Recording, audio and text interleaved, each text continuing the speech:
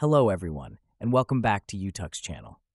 Today, let's explore Natron, a powerful open-source compositing software designed for visual effects and motion graphics. Natron offers a node-based interface, similar to high-end tools like Nuke, allowing you to easily manage and apply effects in a non-destructive way. What makes Natron stand out is its support for OpenFX plugins, giving you access to a wide range of effects and filters. This means you can extend Natron's functionality and tailor it to your project needs. It's also cross-platform, running on Linux, macOS, and Windows, which makes it accessible to everyone. Though it's less mainstream compared to Blender, Natron has gained significant traction among professionals in the visual effects industry.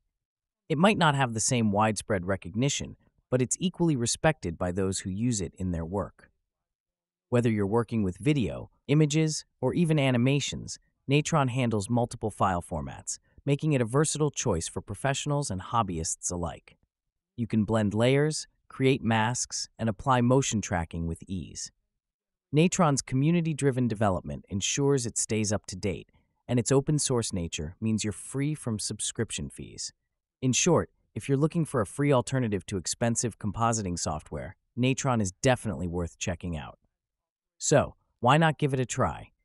Download Natron today and start creating stunning visual effects with the power of open source. Thanks for watching.